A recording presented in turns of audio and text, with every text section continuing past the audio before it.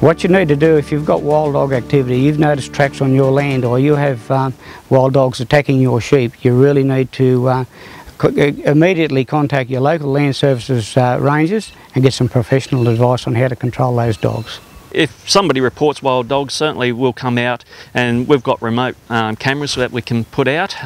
So if a farmer can identify like a trail that he thinks wild dogs are using, we're happy to bring out a number of cameras and put on those trails and leave them out.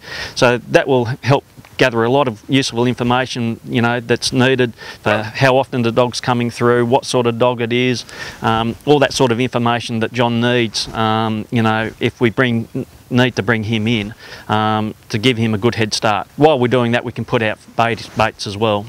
If you don't act on this and report that to the local land services, you could well have a sheep killer on your hands, and that's the last thing you and your neighbours need, is a sheep killer.